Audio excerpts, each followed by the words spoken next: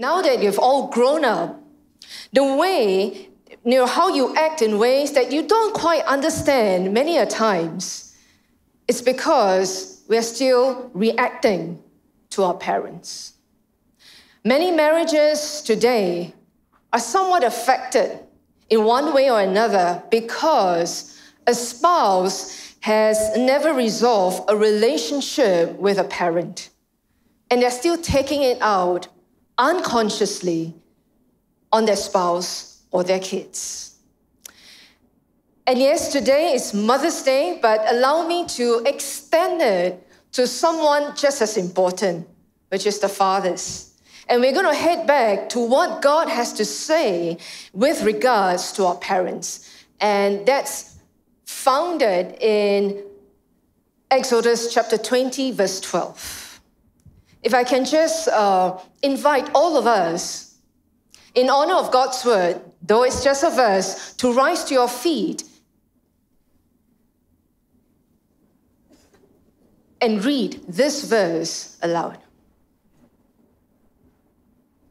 Honor your father and mother, then you will live a long, full life in the land the Lord your God is giving you. Abba Father, this morning, we come and we sit under the authority of your word, your commands. It is not about how we feel, it is not about our preferences, but Father, as sons and daughters, we subject, Lord, ourselves under the authority of your word, and we know when we obey every word spelled out in scriptures, the blessing are ours. So Father, open the eyes of our heart this morning and cause us to respond to your word. In Jesus' name I pray. Amen. Please be seated. Whilst the first 4 commandments in the Bible deal with man's relationship with God, the 5th, right through the 10 commandments, deals with areas of human behavior that creates the biggest roadblocks to peace, to individuals, families, and society. And that's why it is so significant that God began the 5th commandment in this section by dealing first with the family. The very first and foundational institution that God created. And up till this day, Satan continues to attack the family vigorously. But the good news is this: you and I don't live as children who are powerless. You and I live as children who can counter these attacks by going back to the Word of God, to obey His guidelines for the family and relationships at large. And so this morning, we will look at our relationship with our moms and our dads. What does it mean to honor your parents? There's really no age limit nor time limit to this commandment. Today, you're sitting here, you might be 20, and your parents are 40. You honor your parents. You might be 60 here today, and your parents are 85. The commandment stands to honor your mom and your dad. So how am I to honor my parents? To honor is to elevate one's status. To honor is to also understand the significance of, to promote, to give respect and admiration. And the way you and I honor our parents changes over time, depending on which life stage you're in. Very well captured by the video clip earlier. And depending on which life stage you're in, the emphasis and the expression of how you honor will differ. So let's jump right in and begin with children. There are 7-year-olds and older here. Yes, there are children in our midst. So all of us begin as a child. So as a child, I honor my parents by obeying and respecting them. Ephesians 6:1 says, "Children, obey your parents. This is the right thing to do because God has placed them in authority over you." Respect for authority begins nowhere else but at home. This is a critical lesson that every child must learn, because it determines how well you're going to be doing in school, at work, in society. The way you connect and relate with people, it all begins in the home. The child who grows up saying, "No one and nobody tells me what to do," is going to have a hard time later on. Why? Because oftentimes, you and I, we have to do what somebody tells us to do, whether we want to or not, whether we like it or not. Learning to obey from childhood helps us to establish a lifetime pattern of obeying rules, principles, and laws in school and in society. Paul expands on this subject in Colossians chapter 3, verse 20. "Children, obey your parents in the Lord in everything, for this pleases the Lord." Our obedience to our parents is a result of our obedience to God, and that delights Him. Even Jesus, the Son of God, obeys His parents. Now, the command to honor our parents includes treating them with respect. For many of our parents who have yet to know Christ, the window to our faith is revealed in the way we treat them, in our attitude towards them.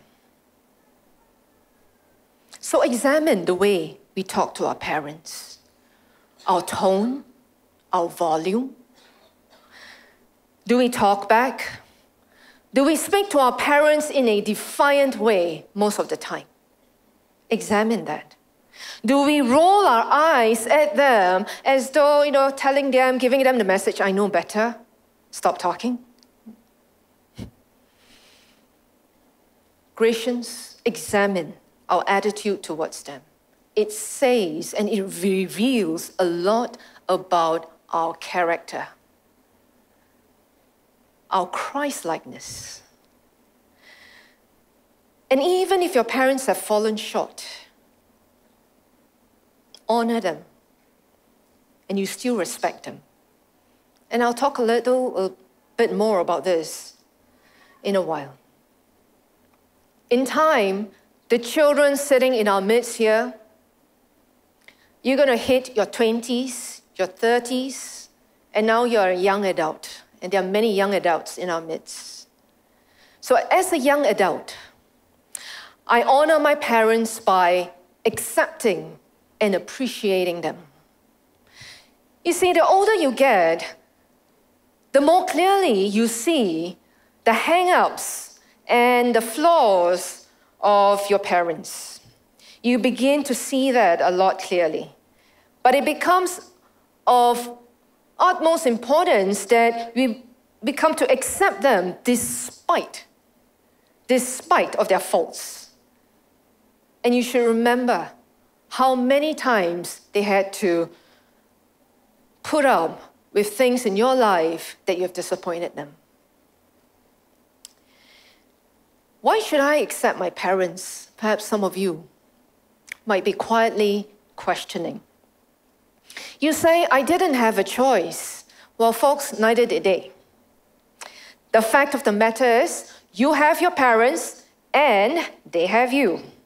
And that's why acceptance is vital, and that's what family is all about, acceptance. You cannot choose your parents, neither can they, but you can choose to accept them. We choose to accept them. But acceptance doesn't mean that, we ignore their mistakes. Acceptance doesn't mean that you endorse or agree with everything that they've done. The accepting or acceptance is about realizing that God used them to give you life. Linus sang about that, thanking his mom about how she gave him life. You see, moms and dads, they gave you something that nobody else in the world could give you, your life. You owe them your life. And regardless of how they've treated you growing up and the parenting skills that they deployed, God chose them to bring you into the world. And so don't let their mistakes or their failures take the life out of you. Accepting is also about listening to what they have to say. Now, as a young adult, you're not necessarily bound by their advice, but you don't despise it. Your parents have grown and have learned a whole lot more than you have. Proverbs 23, verse 22 instructs us to listen to your father who gave you your life and do not despise your mother. So young adults, have the courtesy of listening attentively to your parents. And don't tune them out. Make every effort to listen and to value their input, rather than to only pick and choose what you want to listen to or what you want to do. And the accepting also involves forgiving. We are bound to be hurt by each other, intentionally or unintentionally. And let me just share a little background to my life. Do you know, I've never known a tender, loving moment between my mother and my father. They live under the same roof, but in separate rooms for as long as I can remember, since young. The norm is to witness them quarrel and fight. And when I say fight, I don't mean fight with words, I mean fight physically. It's almost like, looking back, funnily, I can say it and laugh at it now, but I was crying nonstop then. It's like watching a kung fu movie every day of your life. Anything they can grab hold of, they will throw at each other, including the knives. And these fights went on for years, even after all 7 of us became adults. Another incident that really marked me. As a preschooler, I was around about 6 years old. My dad would take me out on his dates. But his dates were not with my mom. His dates were with another woman. And I would be bribed with sweets and candies that I like so that I could keep mum about this extramarital relationship. And to add to that, my oldest brother, who's 14 years my senior, he introduced us to Jesus. All 7 of us, we're so grateful we came to know Christ at a tender age. But my parents were very steeped in another religion. And so they objected to us becoming Christians.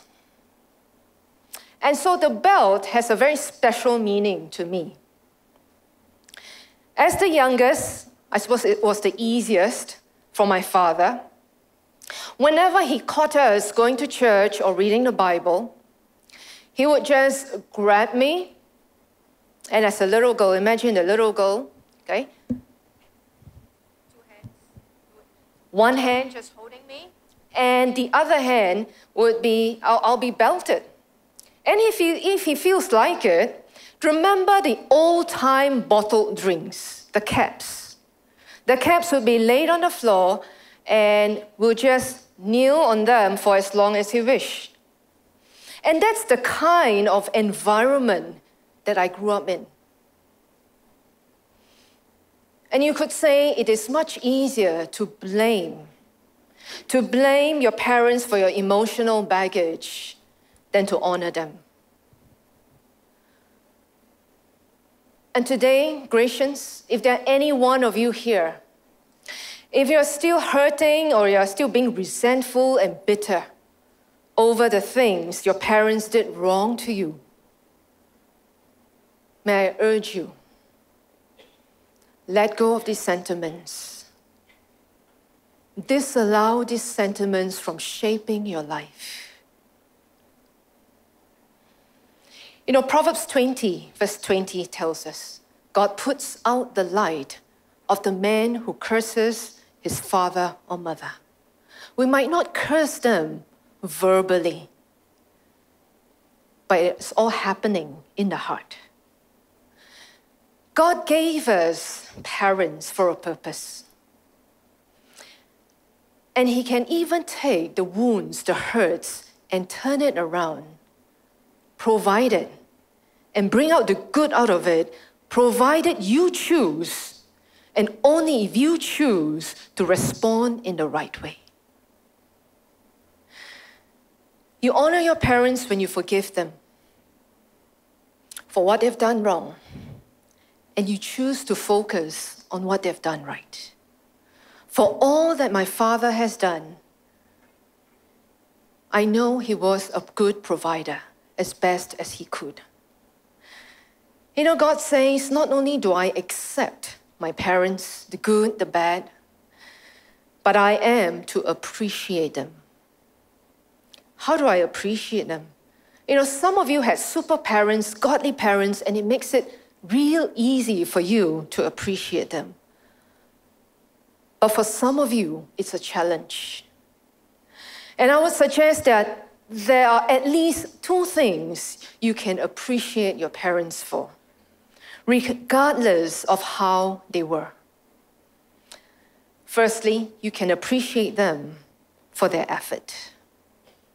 Parenting is demanding and exhausting.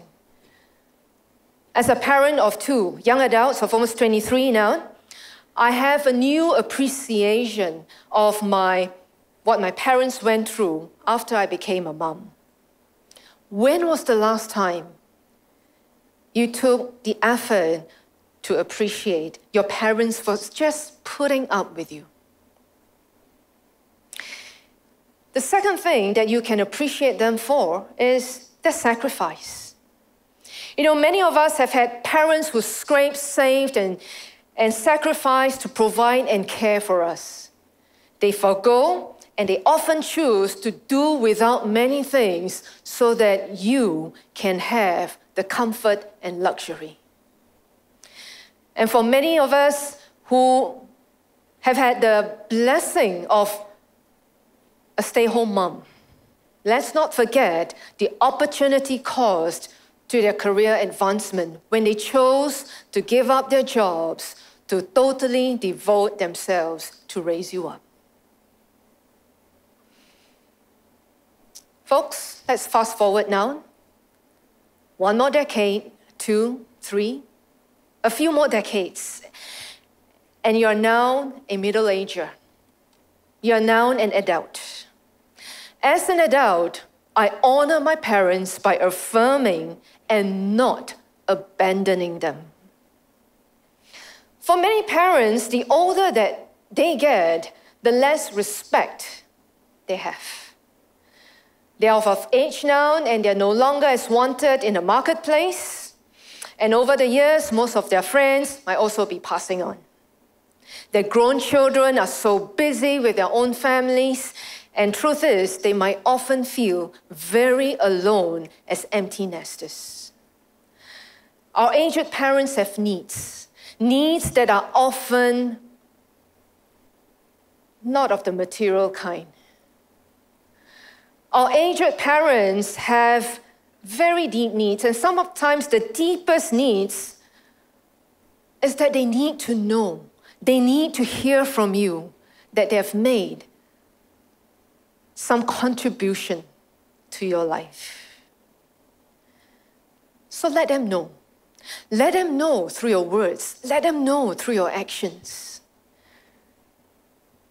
Affirm your parents by making time for them and staying in touch with them. You know, in this juncture, I like us to just turn our attention to the screen behind me for this short clip.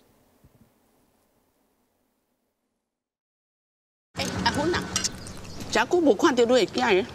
伊人啊，也无闲，也做工做。我的查某囝是老爷来哦。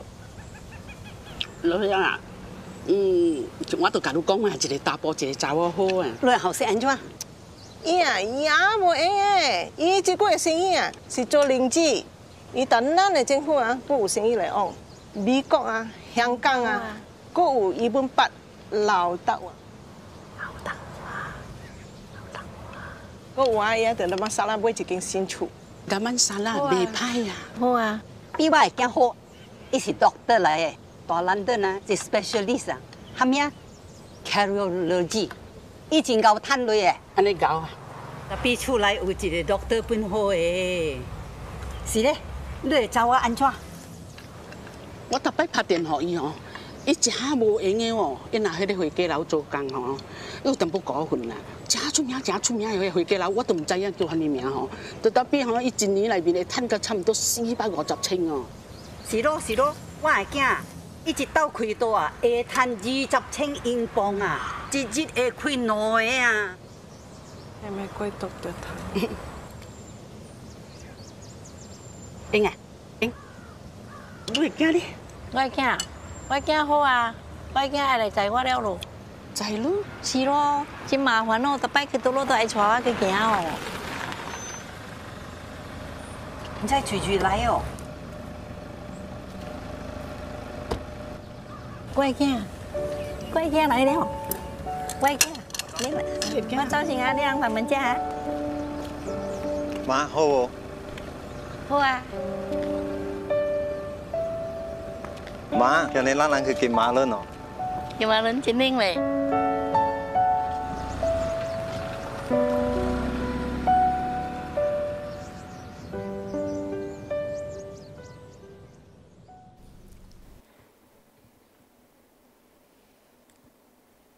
There are a whole lot of things that money cannot buy.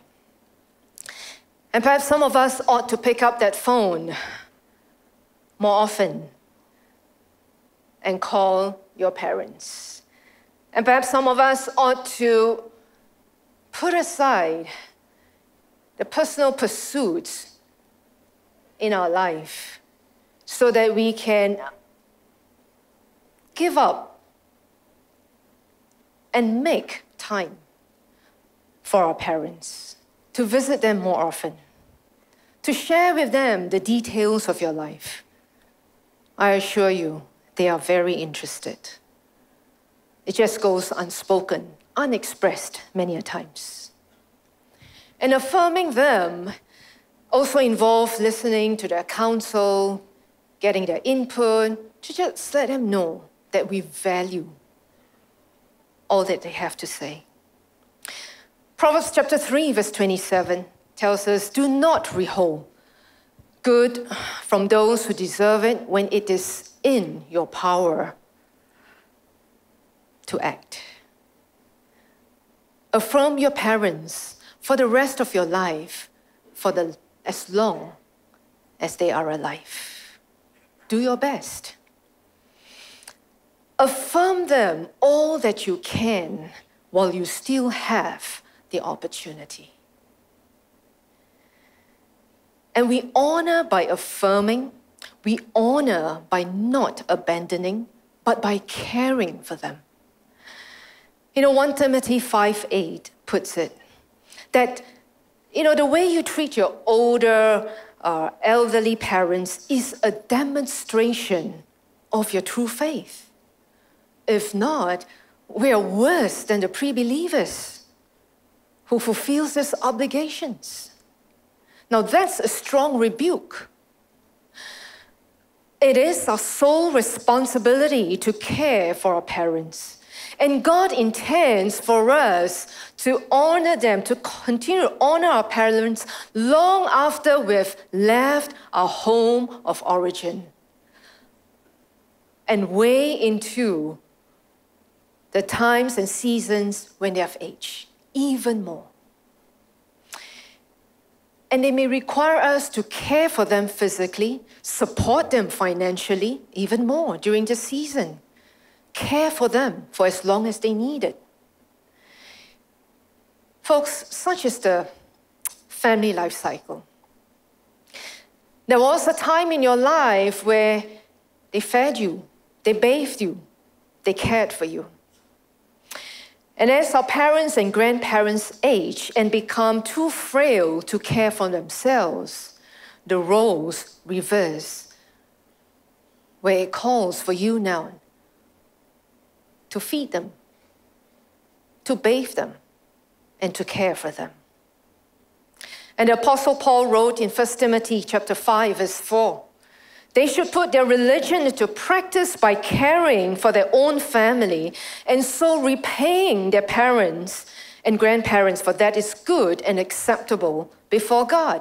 And that might mean many things, many different application points for different one of us, depending on our situation and our parents.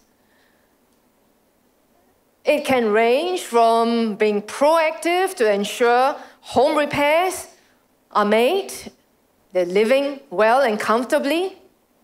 It might mean accompanying them for medical checkups, taking them out for meals, or simply pampering them.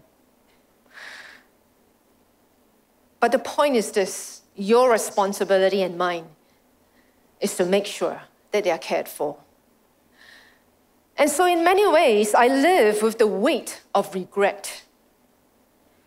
And I say that because I must admit that I could have done so much more before my father passed away some 17 years ago. Now you see, though I have forgiven my father, reconciled, forgiven my father for all that has happened over my growing up years, something that happened is this: I have allowed the memories to determine the extent of how I honor. In fact, I recall there have been moments when I even justified that, hey, some minimal effort on my part is already good enough given what I've been through. And so my lack of honor affected the way I treated him when he was still alive. And that brings me to the heart of my message today. And that is having a heart that honors. 1 Peter chapter 2, verse 17 tells us, honor all people, love the brotherhood, fear God, and honor the king. You see, for many of us, we think that honor goes to people who deserve it, people who have earned it, people who are honorable. And many of us have learned that trust, honor, respect, and even love is earned.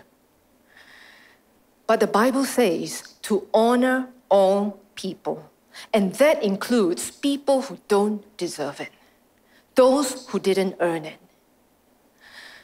God's command to honor our parents has no exception clause. There are no buts. It is not a recommendation. It is not a suggestion. It is a commandment, period. But what if my mom or my dad was abusive? What if they were like strangers? They were around, but I was neglected. What if they abandoned me and left the family? God says it plainly, honor them regardless. Christians, there are two ways that we can bring an inheritance into our life. One is through unforgiveness, and the other is through honor. You bring an inheritance into your life from your parents and your past generations by what connects you to them. What you connect to is what you inherit. And so ever wondered where you get all that glory, the honor and power? to give to God? When you sing the song, we will give you honor and glory, where do you think you get that from? It's like, it's like us telling Bill Gates, I give you money. However much I have to give to God is a scrap. It's a scrape, except that he first honored me even though I was not honorable. I was undeserving. And in doing so, he changed something in the relationship. He changed something about who I am in the relationship, and that is what honor does. Honor changes the relationship. Honor reaches out into your life and says, I transfer the status of my life to yours and I elevate you. That's what the Lord has done to you and me. We are now sons and daughters. We are co-heirs, co-laborers with Christ. We are now part of the royal family, and your status has been elevated, not because you and I were deserving, but we are elevated because God has given that to us. As a result, every single one of us, we now have the capability to give honor. We have the capability to give honor in any relationship. And there is a freedom to be who I am in Christ and bring that honor to the relationship. No matter what you do, no matter what you say, no matter how you treat me. I will never allow the way you conduct yourself to conduct me. I will never allow, even if you're untrustworthy, I'll never allow you or stop me from living in an open, honest, and empowering way towards you. Your character flaws will never control the way and the essential core of who I am. And I'm not going to allow how honoring you are to determine how honoring I am. This is a commandment with a promise. All of God's commandments are given to us for our good. But this one is especially highlighted by God for the blessings that it brings. Doctors, psychologists, we all know and agree that a bitter, resentful heart produces all kinds of illnesses and stress. And so it's no surprises that people who get along with their parents will have far less stress in their lives. And that's why God promises that in honoring our parents, we increase our potential for long life with more peace and joy. But does it mean that this promise of God will guarantee a long life to every individual who honors his parents?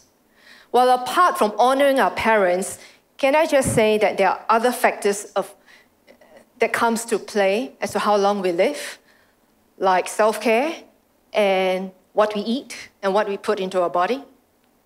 Okay? The length of our God-appointed mission on earth is not the same for everyone.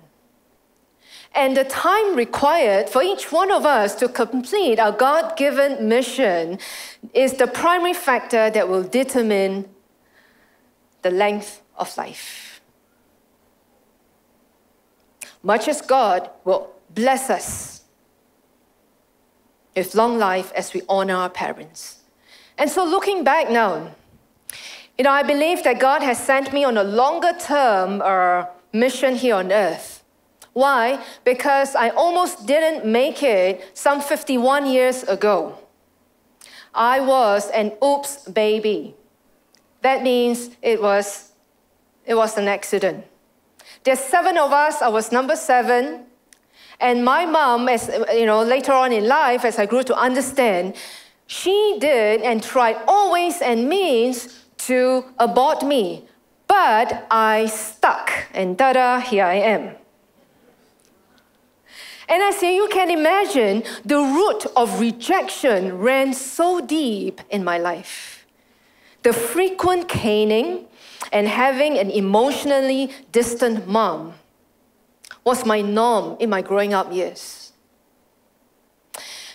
From childhood right up to the teenage years, that was my norm. And in short, I had no idea what mother and daughter bonding is all about because it was just totally absent.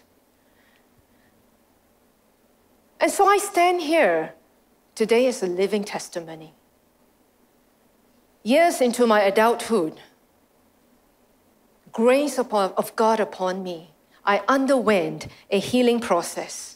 And that's when I realized and totally understand and appreciated my mom for all that she had to go through.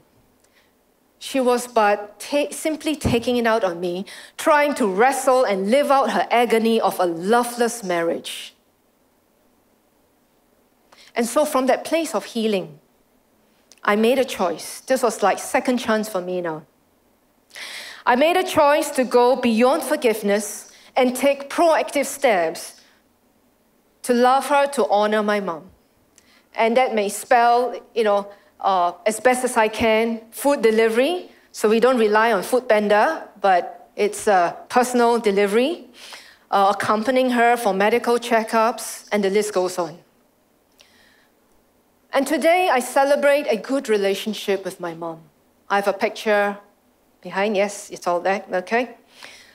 It's rare to be able to take a picture with my now 85-year-old mom and my family. And today, my mom absolutely trusts me, loves me, the way she knows how. And I get to live to this day and beyond, I believe, to fulfill God's appointed mission for my life.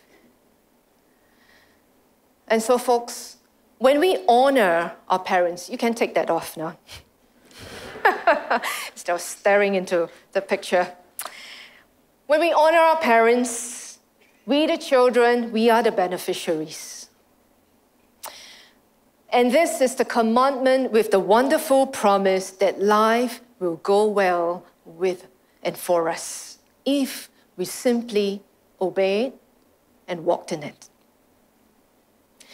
Any fractured or broken relationship, it's in our family, it becomes a target for our enemy. Because our enemy thrives and is empowered when we allow relationships to be taken down, not from a place of honor, but taken down to a mere functional level. Honor is tested most when there's disappointment, when there's failure, when there's disagreement. But we must not allow them to affect our choice to honor. When there's no honor, people are afraid. And when people are afraid, they want control. 1 John 4:18 tells us, perfect love casts out all fear.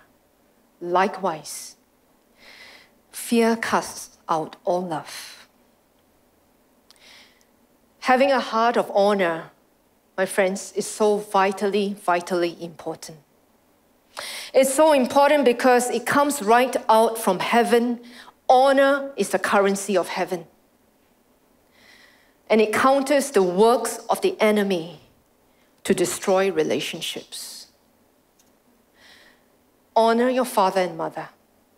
Honor all people. Give honor wherever you go. In so doing, we create heaven on earth. We bring that aspect of heaven to earth and we keep it there. Let Christ be honored in all our relationships. Can I just invite you all, just close your eyes and bow your heads.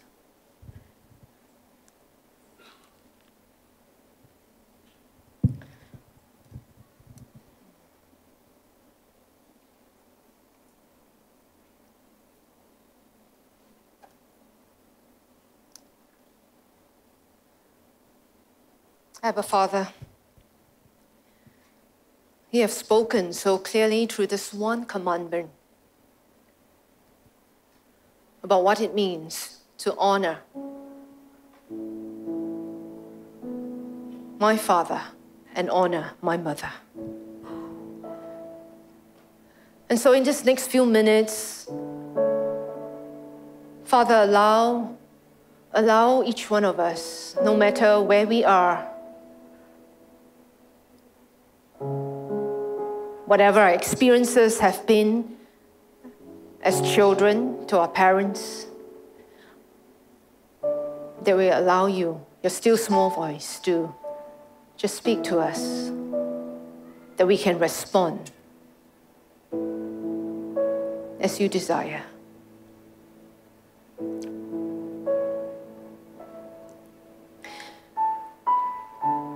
For some of you here today, this has been a rather painful message. It's easy to honor when your father and mother are godly people, loving people.